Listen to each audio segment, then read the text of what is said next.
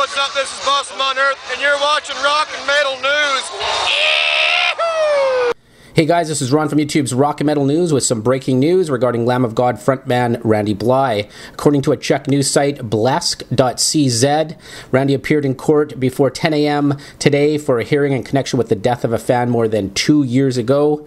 And Blythe was arrested Wednesday at the Prague airport for manslaughter charges and was released on a 4 million Czech bail, which would be about $200,000. So good news. Lamb of God guitarist Mark Morton, who along with the rest of the band is in Prague. They tweeted a few hours ago, today just turned into a fantastic day. So it looks like Randy, 41, he was represented by his lawyers, and he is now out of jail, and that's good news for Lamb of God and Randy. So we wish them all the best, and stay tuned. If we have any more further details, we will update you.